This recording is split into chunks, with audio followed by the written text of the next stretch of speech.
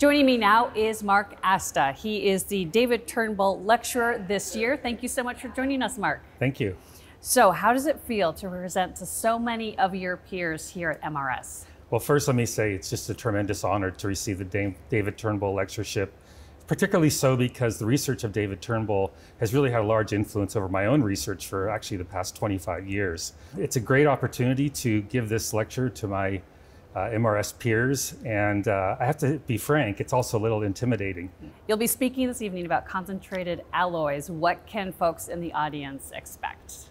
Yeah, so I'll be speaking about the topic of local order in concentrated alloys.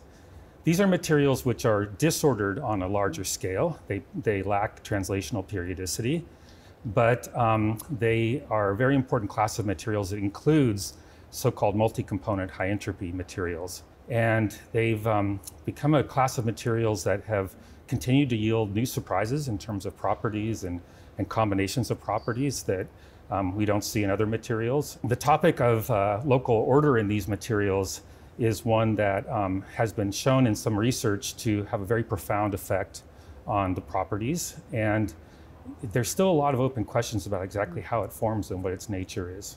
So I'll be speaking about that. And what I hope to convey to the audience is that this structure is really fascinating because it's often referred to as hidden order.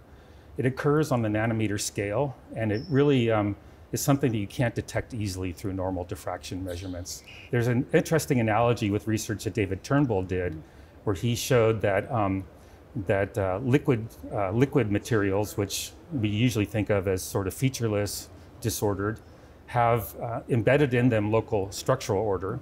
So I'll be trying to make similar connections in my research for concentrated alloys.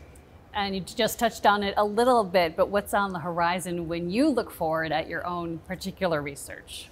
Yeah, so I mentioned that high entropy materials are something that has been investigated for over 2 decades, yet they still continue to present surprises, unexplained phenomena, and so there's a lot more work to do. My own research will really be motivated by applications of these materials for so-called extreme environment applications. And these alloys have been shown to present some really unique features that make them particularly interesting for these kinds of applications.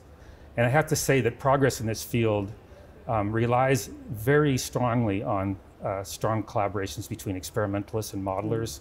And so enabling those kinds of collaborations through new computational tools and way of analyzing experimental data will continue to be a push as well.